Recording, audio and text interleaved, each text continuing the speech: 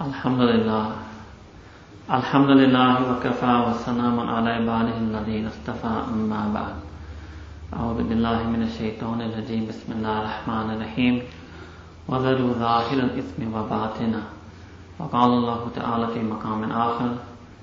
Tubu ila Allahi tawbatan nasuha. Subhana rabbika rabbil izzati amma yasifun. Wa salamun ala al-mursalin. Walhamdulillahi rabbil alamin. Allahumma salli ala Sayyidina Muhammad wa ala ali Sayyidina Muhammad wa barik wa sallam. Allahumma salli ala Sayyidina Muhammad wa ala ali Sayyidina Muhammad wa barik wa sallam.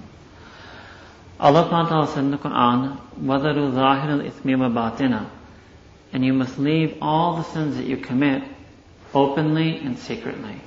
The outer sins and the inner sins. What is the definition of ithm or dhanb or sin? To sin means to do anything that is against the commandments of Allah subhanahu wa ta'ala, and to do anything that's against the sunnah of Prophet Muhammad sallallahu alaihi wasallam. So anytime we break the rules of Qur'an or we break the rules of sunnah, we are committing a sin. Now what did Allah subhanahu wa ta'ala mean here by outer sins and inner sins? Outer sin means to steal, to drink alcohol, to eat pork, to consume interest, etc. Inner sins means to have lust in your heart, unlawful desires, greed, love of wealth, love of dunya, to have envy and jealousy for your fellow Muslim, to have spite, malice and hatred for your fellow Muslim, to have arrogance, pride and conceit. All of these things are inner sins. And we should know that just as haram it is to do an outer sin, it is equally haram to do an inner sin. For example, none of us would ever dream of even taking one bite of pork. Or just as haram it is to have one morsel of pork, it is as equally haram to have one drop of arrogance in your heart.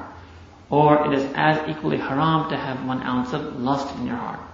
So it means that the inner sins are as important as the outer sins. In fact, the inner sins can sometimes be even more crippling than the outer sins. The likeness of a sin is that it starts out as a small thread. If you catch it in time, it's easy to snap. But if you let yourself continue and persist in sin, then that sin becomes so strong, it's like an anchor that holds you down. Our Mashaykh say that a person should be so scared of committing a sin that he shouldn't even come near a sin.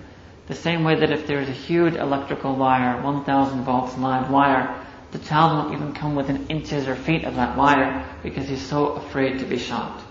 So just like that, the true Muslim, the believing person, is so scared of disobeying Allah, is so scared of earning the anger of Allah subhanahu wa ta'ala, that he or she won't even come anywhere near a sin. Hafiz ibn Qayyum rahimahullah said that, oh my friend, don't look at how small or how great the sin that you may be doing, but look how great that being is against whom you are sinning. So it means that there is nothing small that is a sin. Even a single glance that we're not supposed to look at, even lingering our gaze somewhere we're not supposed to see, even that, imagine you're breaking the rules of Allah subhanahu wa ta'ala. In front of him you are disobeying. Ata bin Abi Rabah rahimahullah is a famous tabi'in amongst the followers. He was one of the teachers of Imam Abu Hanifa. And he used to tell his students that, oh my students, when you sin and you close all the doors from which creation can see you, you lock the doors, you close your room, you close your windows, you draw your curtains. He said, my students, when you close all the doors from which creation can see you, but you cannot close the door through which your Creator can see you. So what if Allah subhanahu wa ta'ala on the Day of Judgment says that, oh my servant, you took such great care to hide your sins from everyone. Were you not ashamed at all in committing your sin in front of me? You made sure that nobody saw you sinning. You made sure that nobody would find out that you committed that sin. The husband hides the sin from the wife. The wife hides the sin from the husband. The children hide their sins from their parents. The young man hides the sin from his wife. So we hide our sins, we conceal our sins. What if Allah says to us that you were so ashamed in front of creation that you hid your sin? Do I have even less value in your eyes than creation, that you felt no shame before me? So it means that leaving sin is something incredible that we have to do. So Allah subhanahu wa ta'ala said in the Qur'an, وَذَرُوا ظَاهِرَ الْإِثْمِ وَبَاطِنَ, that you must leave all the sins that you commit, the ones that you do openly, the ones that you do secretly, the outward sins and the inner sins. In another place in Allah subhanahu wa ta'ala said, Tubu ilallah tawbatan nasiha, that you must repent unto Allah subhanahu wa ta'ala. Now this word tawbah is a very interesting thing, because Allah in Arabic said Tubu ilallah. He added this word called ilah, which means do tawbah towards Allah. What it means is that tawbah is what you would call in English a paradigm shift. It means that you're living a life of sin, or you're engrossed in one particular sin. It's not just enough to leave it. You have to totally turn yourself all the way away from that sin and orient yourself back to Allah subhanahu wa ta'ala. Because unless you remember Allah, it's very difficult to leave sin. Just think, ask any young man or woman who falls into sin, and ask them, at the moment you sinned, were you remembering Allah? And they'll say, Allah subhanahu wa ta'ala, I was so lost in my sin, I had forgotten Allah, I had forgotten the book of Allah, I had forgotten the messenger of Allah, I had even forgotten that I was somebody who believed in La ilaha illallah. I was so absorbed in my sin. So if a person who is distant from Allah, from the book of Allah, from the messenger of Allah, how can that person hope to live his or her life like Abdullah, like a servant and slave of Allah? So tubu ilallah means to repent from your sins, but also to change your entire ways, change everything about yourself, ilallah, and orient yourself back to Allah subhanahu wa ta'ala. Direct yourself back to Allah. Bring Allah subhanahu wa ta'ala back into your life, so it makes it easy for you to leave sins. Faqih Abu Layth as-Samarkandi rahimahullah, one of our great scholars, he said that there are 4 things that a person has to do to make sure their tawbah is accepted. So the first thing a person must do is that he must, well, before we do that, there are 3 things that a person does that increase the severity and the magnitude of their sin. The first thing is to do a sin over and over and over again. To trick yourself and think that it's just one last time. It's just one last look. I'll do it one last time and then I'll repent later. In fact, our Mashaykh say that that's the strange thing about human beings. It's not that they commit a sin, but that they fool themselves into committing that sin again.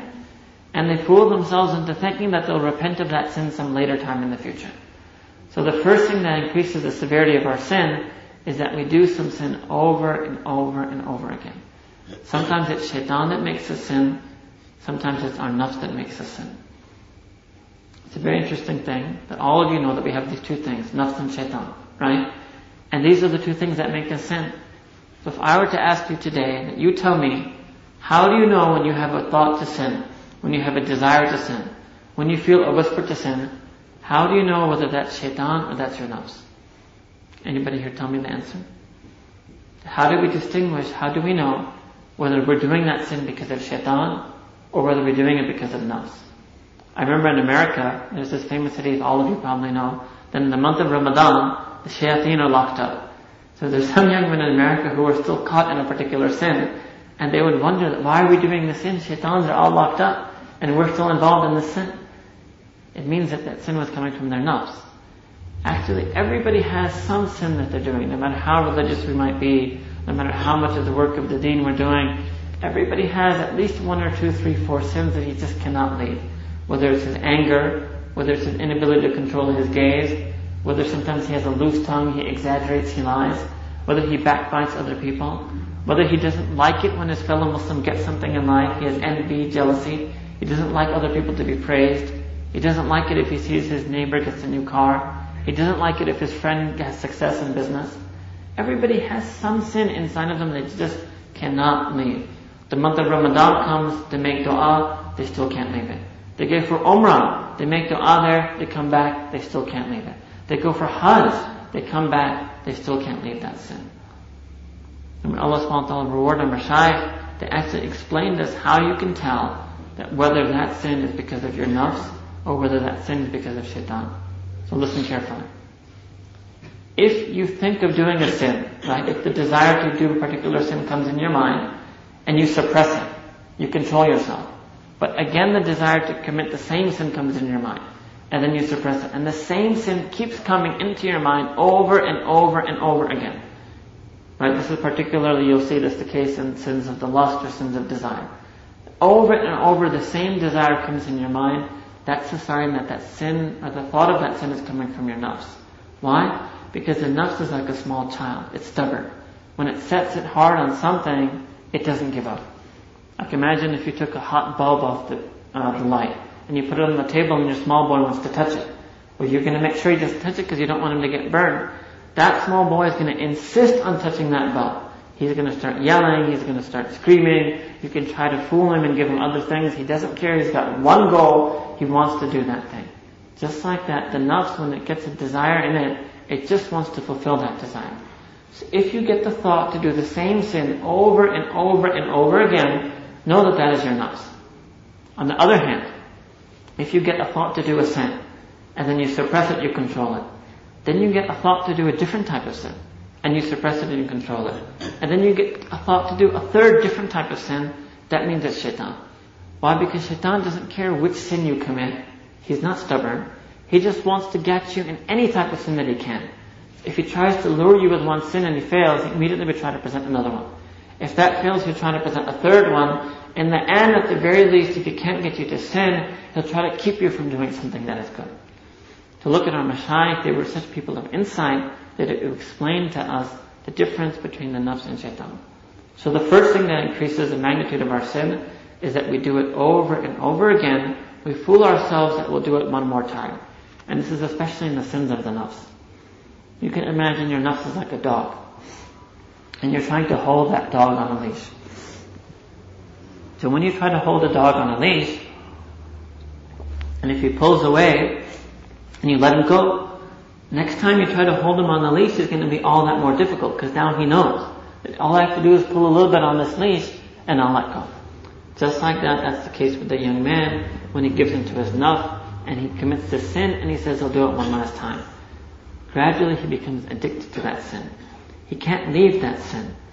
Each and every time he does that sin, it becomes all the more harder for him to go, and eventually it's like the man who's trying to control the dog, but now there's no hope in him trying to hold the dog on the leash, because the dog knows all I have to do is pull and I can get go.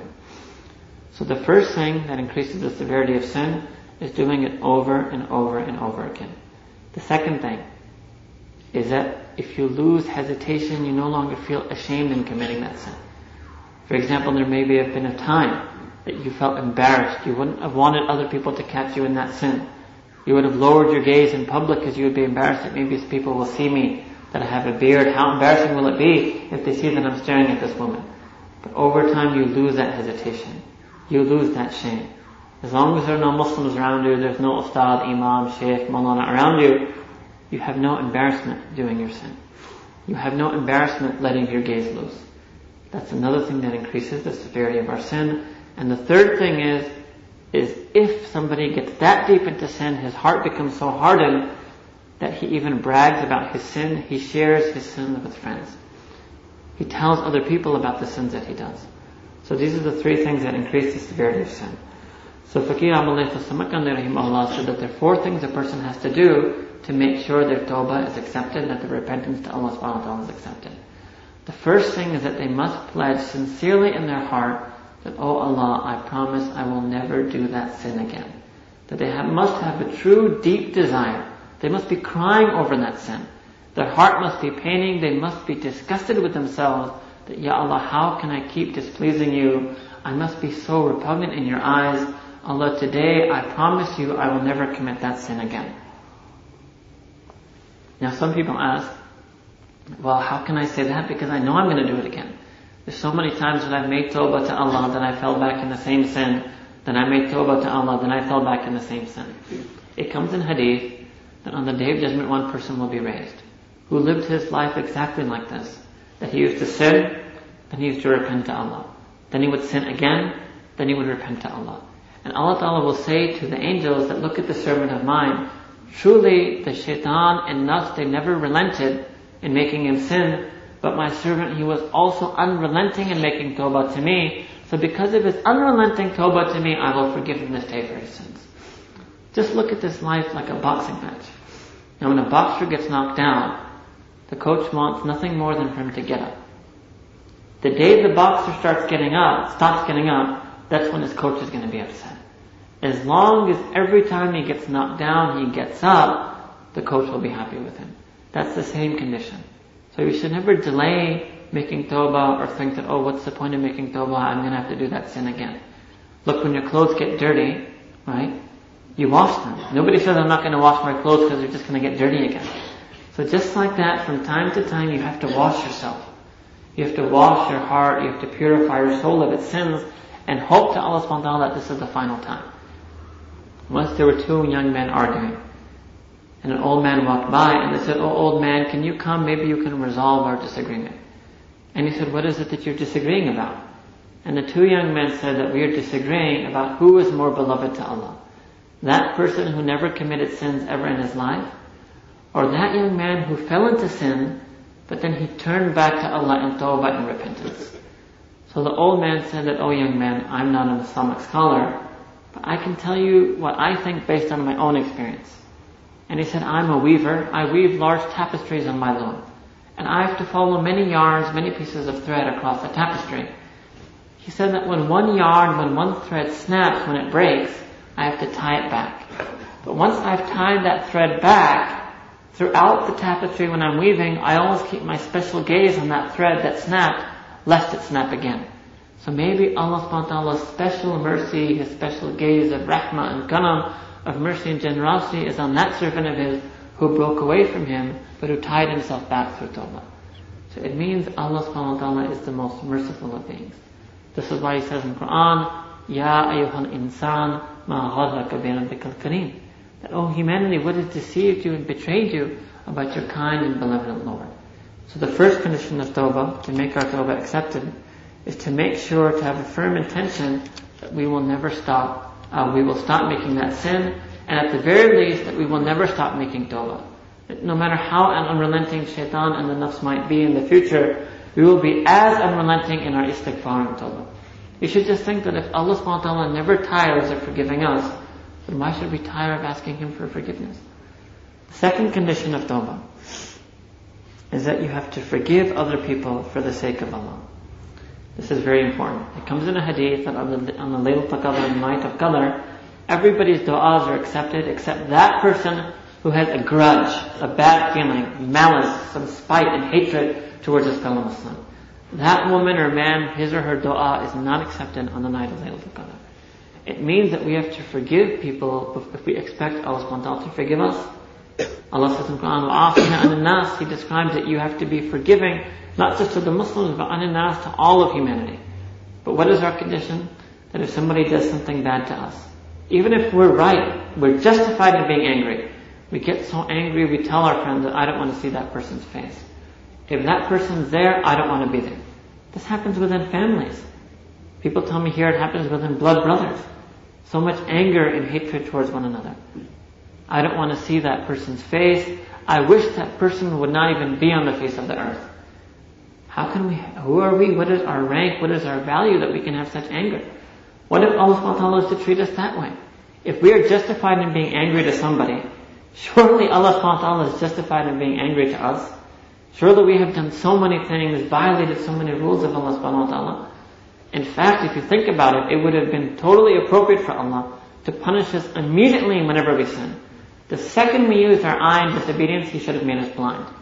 The second we walked somewhere we shouldn't have been, He should have made us crippled. The second we touched something or reached our hand towards something we shouldn't do, He should have made us numb in our limbs. The second we listened to something that we shouldn't listen, Allah should have made us deaf. If you think like that, if Allah subhanahu wa ta'ala, who is the most justified in taking us to account, if He decided to take us to account for our shortcomings, all of us sitting here today, we will be blind, we will be deaf, we will be mute, we will be dumb, we will be crippled. So if Allah subhanahu wa ta'ala is so forgiving, if He is so merciful, it comes in a hadith, Prophet said that have mercy towards one another, so that Allah subhanahu wa ta'ala may have mercy towards you. So it means that if we wish Allah ta'ala to accept our tawbah, we must forgive all the people in our heart. In fact, all of you know there's these things called huququllah and huquq al-ibad. The rights of Allah and the rights that creation have over you. So if you broke a rule of Allah's, you sinned against Him, then you can ask Allah for forgiveness. But if you hurt somebody's heart, if you did something wrong to someone, all of you know you're supposed to actually go to that person and ask them to forgive you. Now let's say you can't ask that person. Maybe he's died, maybe he lives somewhere far away. So what can you do to save yourself from the day of judgment that He'll come and take His rights over you? So one of our mashayikh taught us that what you should do is you should forgive other people. Why? Because it comes in a hadith that if you have a right over a person, in other words, somebody wronged you, and if you wish, you can collect from them on the day of judgment. But instead you choose to forgive them, then it comes in the date that Allah subhanahu wa ta'ala will give you many times, multiple times more reward than you would have been able to collect from that person. So you can make the intention that, oh Allah, I forgive all the people who have any rights over me. Give me so much reward from that it will cover all the people who have rights over me. I forgive all the people who I have rights over. Allah Ta'ala give me so much reward in exchange for that it will suffice to cover all the people who have rights over me. So it means we should forgive the grudges that we have in people. So the first condition of having our tawbah accepted was that we should promise, we should intend that we will never commit that sin again. And the second condition was that we should forgive the grudges of all the people. Hazrat Maulana Ashraf Ali Tanvir, Allah writes in one of his books, a strange incident.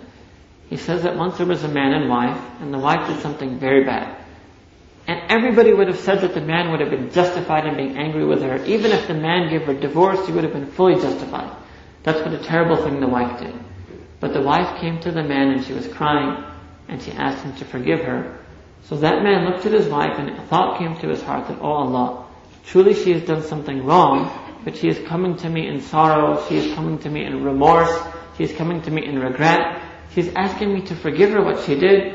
So, oh Allah, because she is your servant, Allah ki bandi, as they say in Urdu, because she is your servant, I will forgive her for your sake.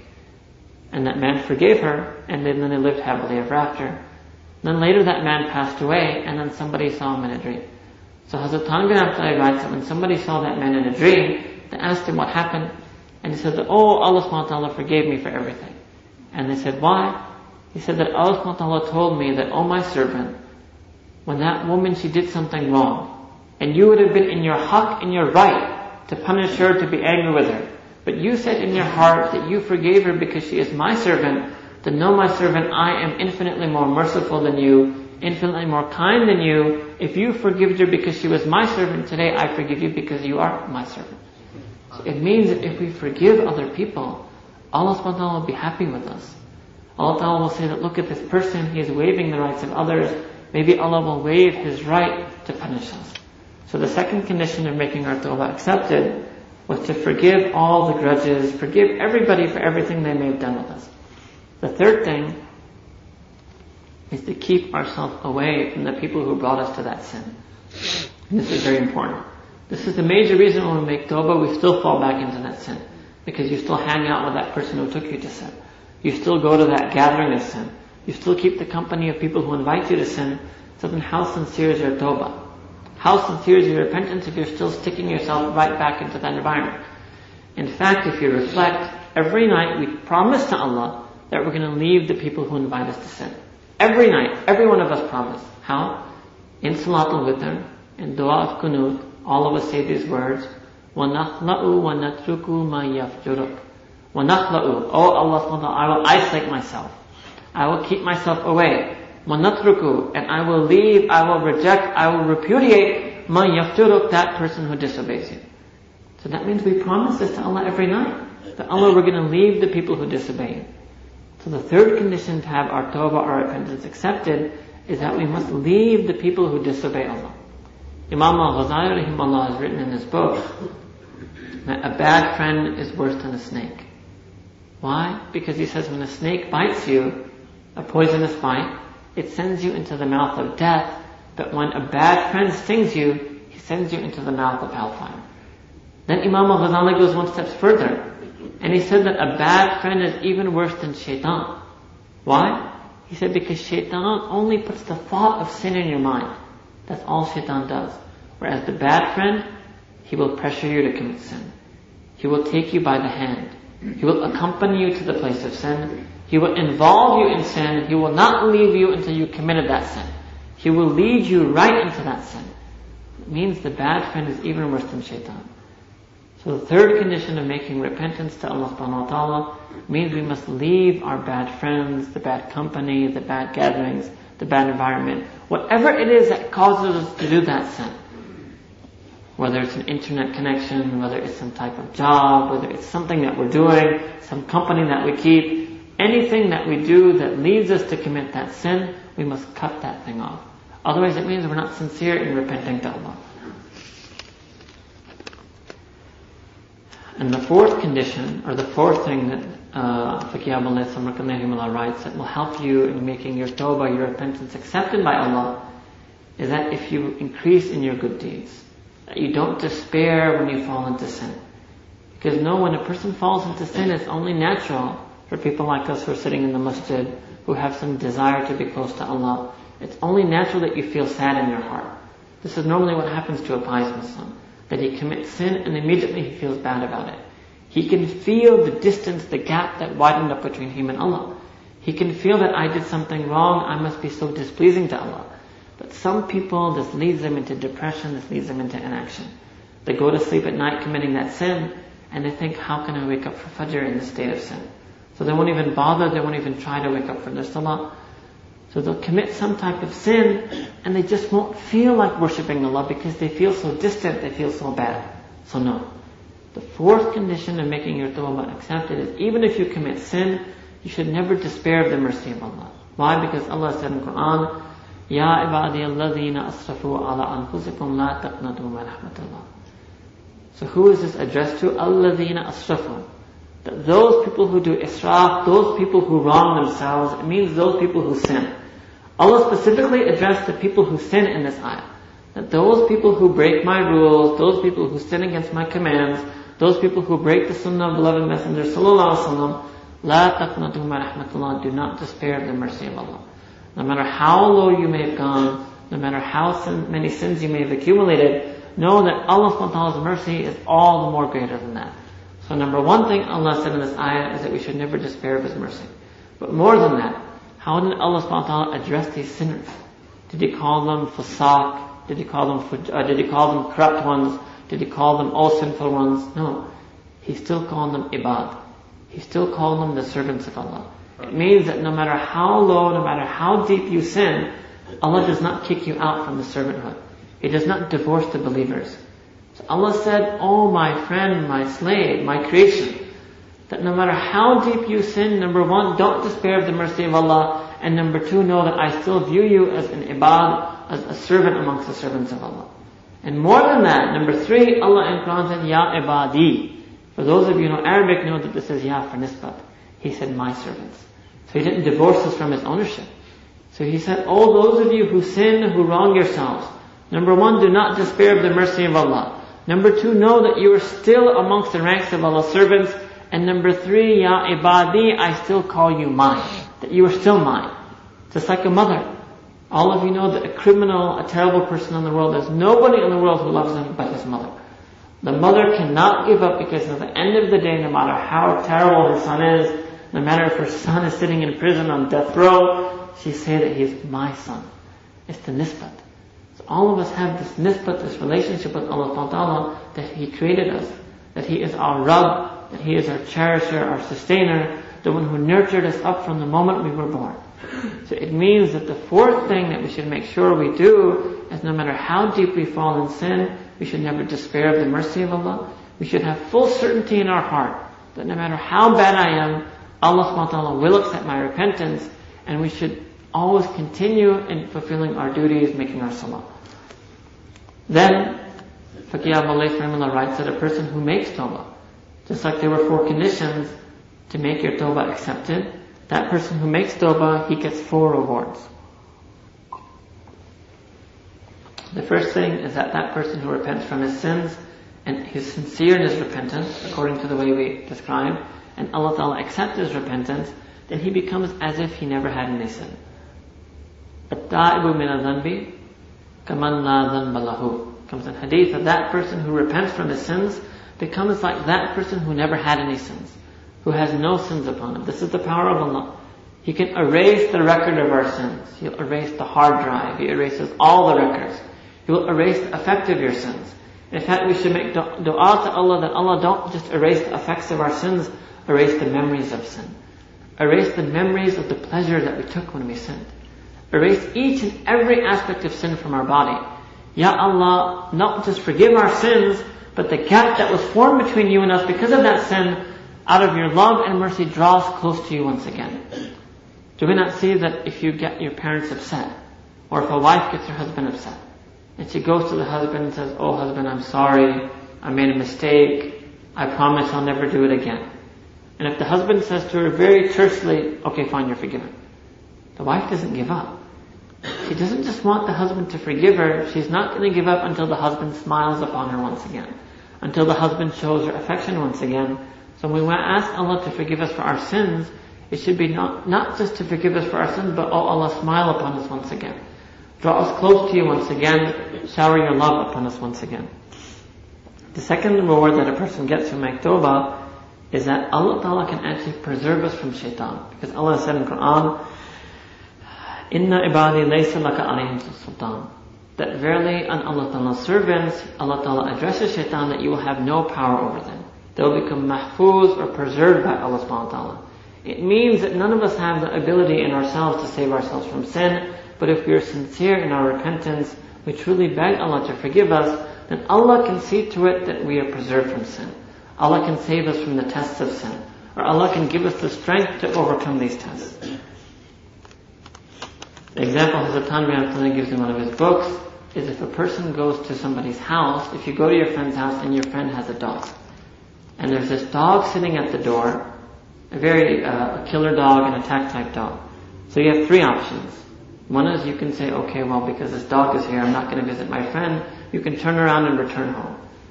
Number two is you can try to fight that dog. And number three, you can simply call your friend, and when you call your friend, he'll come and he'll tell the dog to stay away from you.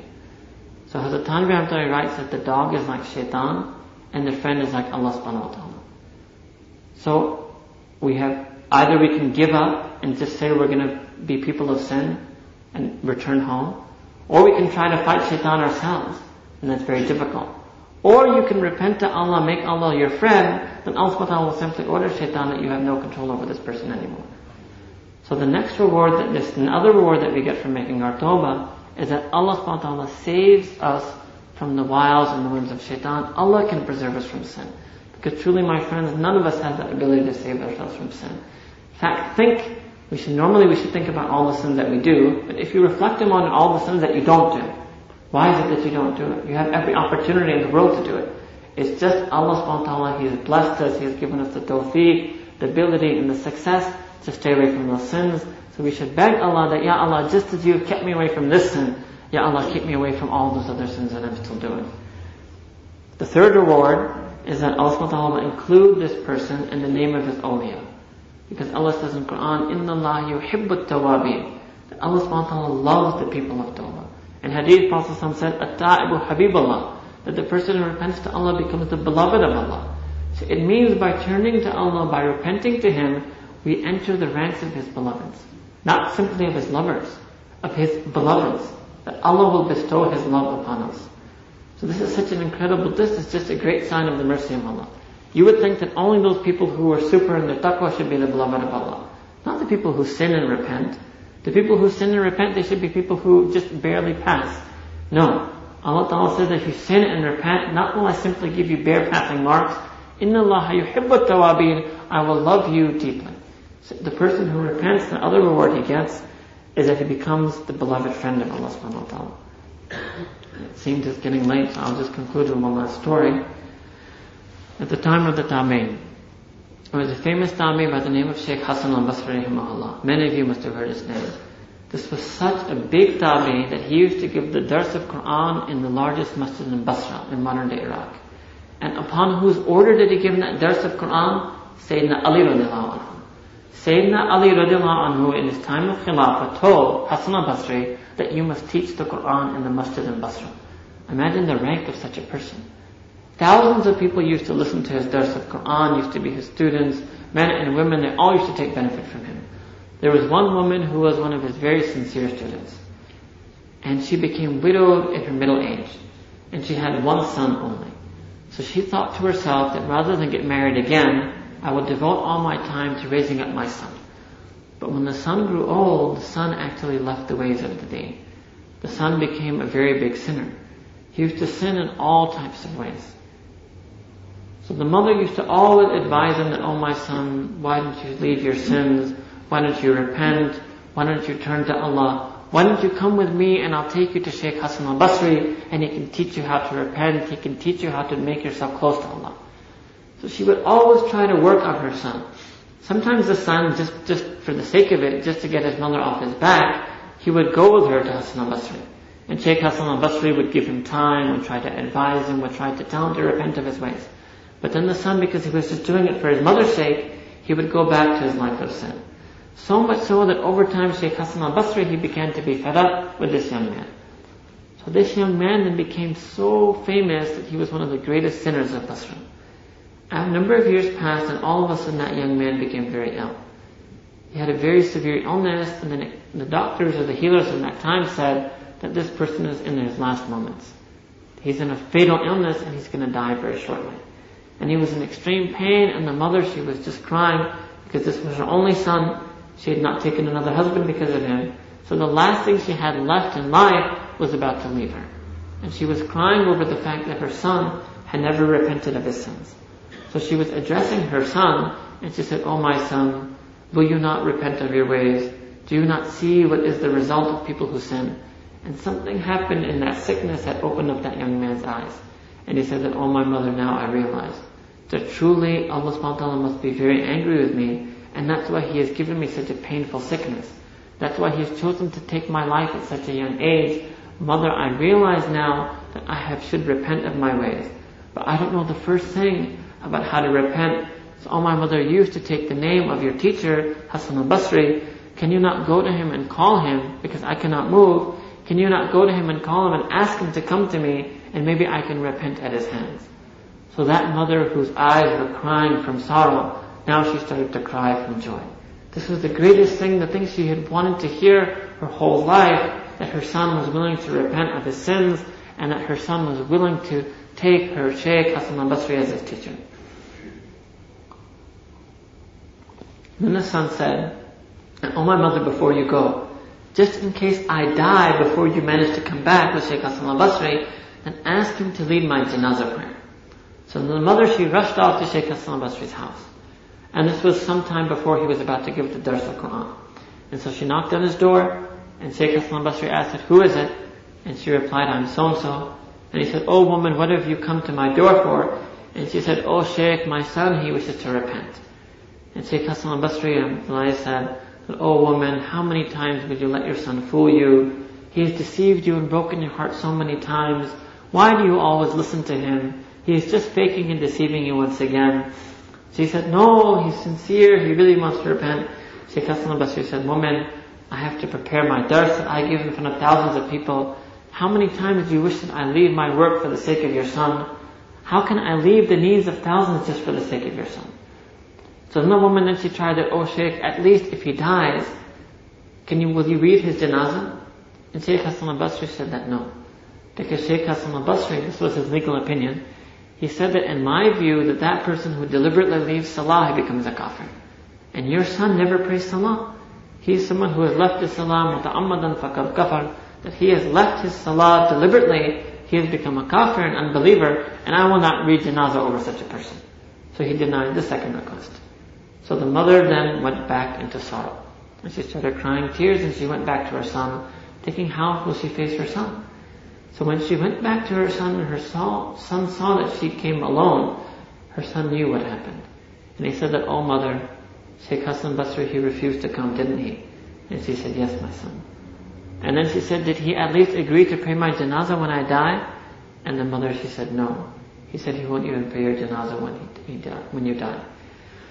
So the young man said that, "Oh my mother, truly now I know how much Allah subhanahu wa ta'ala must be upset with me. How angry Allah must have become with me that your shaykh, the wali of his time, does not wish to come and accept my tawbah. So, oh my mother, now I have one other request. One other last request, that when I die, oh my mother, wrap a cord around my neck and drag my corpse along the ground and tell the people that this is the fate of those who disobey Allah." And just saying these words, he passed away in his mother's lap. Now imagine the condition of that mother whose son's last words are this, that when I die, wrap a cord around my neck and drag me around the land and tell people that this is the fate of those people who disobey Allah. The second the son passed away, a knock came on the door. And the woman, she went to the door and she said, "Who is it?" And the answer was Hassan al-Basri. And the woman said that, "Oh Shaykh, how is it that you have come?" And Shaykh Hasan al-Basri rahimahullah, he said that, "O woman, know that when you left, I sat down to prepare my dars, to prepare my lecture, and while I was sitting I began to feel drowsy and I fell asleep.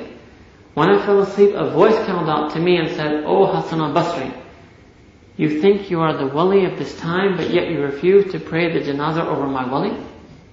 He said, 'That's all I needed to hear, and O woman, I have rushed to your door.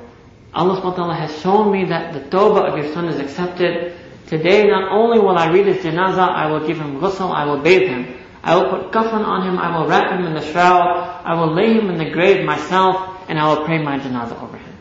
So it means, my friends, that even if we lead a life of sin, no matter how deep we are, if we turn to Allah sincerely in our heart in repentance, if we ask Him to forgive us for our sins, then Allah subhanahu wa ta'ala is true to His word, "Inna Allaha yuhibbu at-tawabin," that verily Allah subhanahu wa ta'ala loves the people who repent to Him. Wa akhiru da'wana and alhamdulillahi rabbil alameen. Let's conclude with a dua, inshallah. Subhanallah wa bihamdihi, Allahumma salli ala sayyidina Muhammad wa ala ali sayyidina Muhammad wa barik wa sallim. ربنا ظلمنا أنفسنا وإن لم تغفر لنا وترحمنا لنكونن من الخاسرين. Rabbana, our kind and generous Lord, that being who gave us everything from the moment we were born. Ya Allah, ظلمنا أنفسنا, we have wronged and oppressed our own selves. We have left obeying your rules. Ya Allah, we have broken your commandments. We have broken the sunnahs of your beloved messenger. Ya Allah, today we testify that we have deceived no one but our own selves. We have betrayed and wronged no one but our own selves. But Ya Allah, if you do not send your maghfirah, your forgiveness upon us, or your rahmah, your mercy upon us, لَنَكُونَنَّ مِنَ الْخَاسِرِينَ, that truly will be amongst the lost ones. Ya Allah, forgive us for the sins that we did in the day. Forgive us for all the sins that we have ever done. Forgive us for the sins that we did in the day. Forgive us for the sins that we did at night. Forgive us for the sins that we did alone. Forgive us for the sins that we did in the company of others. Ya Allah, forgive us for the sins that we did in the past. Forgive us for the sins that we still do in the present. Ya Allah, forgive us for the sins that we remember. Forgive us for the sins that we have forgotten. Ya Allah, forgive us for the sins that we did to ourselves. Forgive us for the sins that we did to others. Ya Allah, out of your rahmah, accept our tawbah today. Accept our repentance today. Ya Allah, we pledge to you that from this moment on, we want to lead our life according to the Qur'an, Sunnah and Sharia. We want to lead a life that is pleasing to you. Ya Allah, from the tips of our hair to the soles of our feet, change us and transform us in a way that is pleasing to you. Ya Allah, make us follow this Qur'an and Sunnah and Sharia. Ya Allah, if we are lazy, if we are unwilling, drag us by our hair and make us follow the Qur'an, Sunnah and Sharia. Ya Allah, forgive us for our sins. Ya Allah, keep us away from the friends of sin. Keep us away from those who invite us to sin. Ya Allah, keep us away from the gatherings of sin. Keep us away from the opportunities of sin. Ya Allah, we are your weak and sinning servants. Ya Allah, we cannot handle these tests. Ya Allah Ta'ala, out of your mercy, protect us from sin. Ya Allah, make us mahfuz. Put us in your special protection. Give us the ability to overcome our nafs. Give us the ability to subdue shaitan. Give us the ability to become people of taqwa. Ya Allah, shower your special rahmah and your mercy upon us. Ya Allah, shower one glance of love upon us. Ya Allah, remove the distance that we have from you in our heart. Ya Allah, how many years will go by before we feel you in our salah? How many years will go by before we feel you in our sajda? Ya Allah, we beg of you to draw us close unto you. We too also want to feel your qurb and your nearness. We too also want to have the ma'afah, have the deep knowledge of you. Ya Allah, shower your rahmah upon us. Ya Allah, you may have billions of servants in the world, but Ya Allah, we have only one you. Ya Allah, if you refuse us today, there is no place else for us to go. Ya Allah, we are in your house in the masjid of Allah. Ya Allah, no host lets his guest go away empty-handed. Ya Allah, we beg of you to accept our du'as. Ya Allah, you yourself commanded us in Qur'an, فَأَمَّا السَّائِلَ فَلَا تَنْهَرْ. You commanded us that we should not reject the person who is sa'il, who asks of us. Ya Allah, if this is a command for us, your weak servants, Ya Allah, we are also sa'ileen. We are also asking at your door. Ya Allah, you are Arhamar Rahimeen. You are the most merciful of the merciful ones. Ya Allah, grant us our du'as. Forgive us for our sins. Accept our tawbah on this day. Ya Allah, your beloved Messenger Sallallahu Alaihi Wasallam said that when people from different parts of the world meet just for your sake, you send a special sakina, a special rahmah upon that gathering. Ya Allah, today people from different parts of the world have gathered. We have met one another only for your sake. only to increase in our love for you, only to learn how to draw close from you. Allah subhanahu wa ta'ala draw us closer to you. Shower your rahman sakina upon this gathering and accept our dua. Ya Allah, any one of us who may have sickness, grant us health. Any one of us who may have financial difficulties, grant us the rizq halal tayyib, the purest and noblest forms of wealth. And Ya Allah, those of us who have health, who have wealth, who have nothing but our own laziness to blame, Ya Allah, let us overcome our laziness. Make us people of action. Make us people who follow this deen. Make us people who practice our knowledge. Make us people of amal. Make us people of ikhlas. Ya Allah, make us amongst the muttaqeen. Make us amongst the muhsineen. Make us amongst the tawabeen. Make us amongst the awabeen. Make us amongst the sabireen and the dhakireen and the muqarrabeen. Ya Allah, make us amongst the mu'mineen and let us die amongst the muslimeen. Ya Allah, bless this masjid. Bless the halls of this masjid. Make this masjid always a gathering of the people of taqwa. Let this masjid produce the people of taqwa. Let this masjid be a shining light for the Qur'an, Sunnah and Sharia until the Yawm ad-Din. Let the nur of this masjid spread to the four corners of the world. Ya Allah, reward all of those who are involved in this masjid. Ya Allah, reward all of those who even look upon this masjid with one glance of love. Ya Allah, accept all of us for your deen. Accept us for the service of your deen. Ya Allah, for those of us who have children, make us the coolness of our eyes. Ya Allah, preserve our children from the temptations of sin around them. Ya Allah, we may do everything we can for our children, but Ya Allah, we ask that you do everything that you can for them. Keep them in your hifaza, keep them in your protection, and save them from the society around them. Ya Allah, preserve the iman of our children, and preserve the iman of all of our descendants until the Yawm ad-Din. ربنا تقبل منا إنك أنت السميع العليم وتب علينا إنك أنت التواب الرحيم وصلى الله تعالى على حبيبه سيدنا محمد وعلى آله وأصحابه أجمعين برحمتك يا أرحم الراحمين.